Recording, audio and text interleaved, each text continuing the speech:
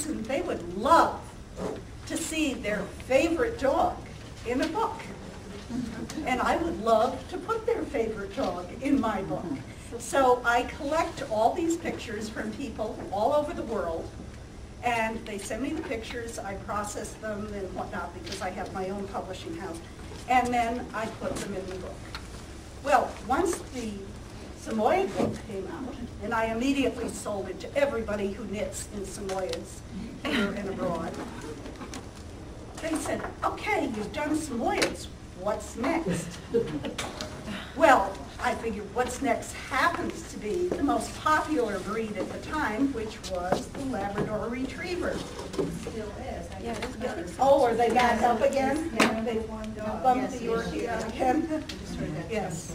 Well, the Labs were averaging 150,000 puppies a year.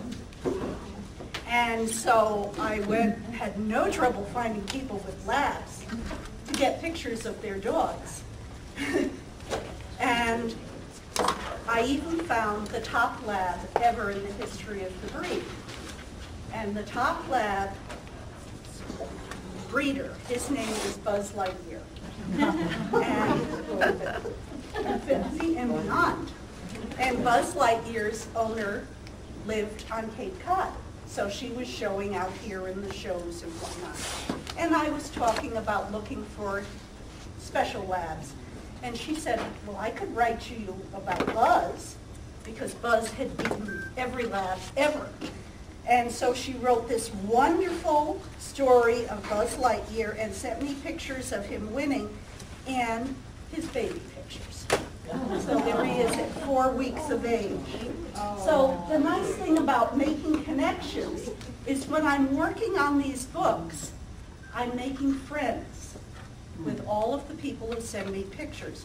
Now, on the lab book, and again on the golden book here, I have never met a woman, but she was a professional field trial photographer, and she would take tons and tons of pictures of the dogs in action.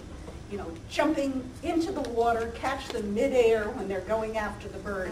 Now, people with Samoyeds don't know anything about bird dogs, but she knew everything about bird dogs. And so she worked out a sweater deal. So I knit for her, and she supplied me with probably some of the most beautiful pictures. And I'll let you look at them later, but you know, like, you know, we're talking cute, cuddly, as well as dogs in action. So you've got your lab doing his lab thing, complete with pheasant in mouth. Well, of course, if you do the labs, you've got to do the goldens. And so